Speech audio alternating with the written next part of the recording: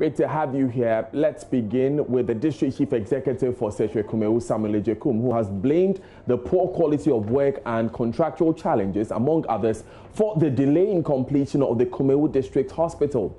The hospital started in 2014 and was expected to be completed in 30 months. But 6 years on, the facility remains uncompleted. Residents have been enraged about the stalled project after President Akufo-Addo announced the construction of 88 new district hospitals nationwide. Now, speaking on News Desk, the DCE said government will have to spend more money to get the facility completed.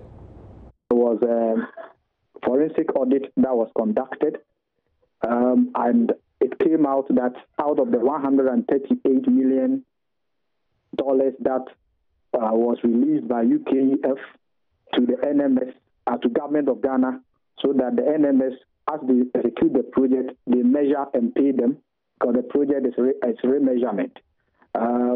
Clearly, as we speak, if you speak to NMS, they will tell you that the work that they've done, the Ghana government still owes them.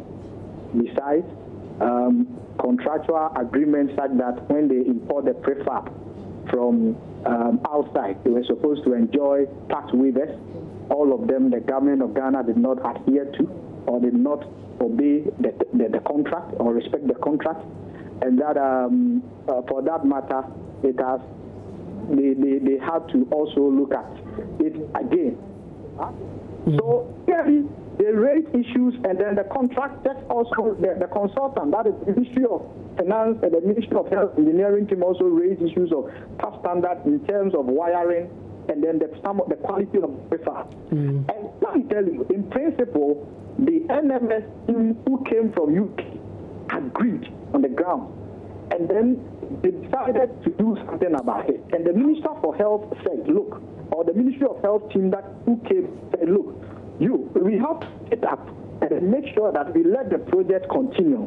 So just calculate whatever variation that arise out of the delay, because the project was halted. It was supposed to be completed in 16th October 2016.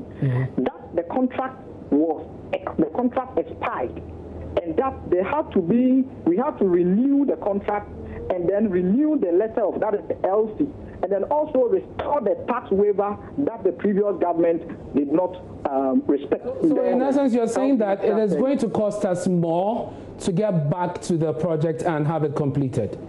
Yes, as I'm speaking, if I'm not, my memory serves me right, the $38.8 million as we speak, even if we get that money, it cannot complete the project, because look at So how much do we need? How much do we need to fix this problem? The two projects, as well as to also initiate or continue that of Abetifi, we might need $93 million US.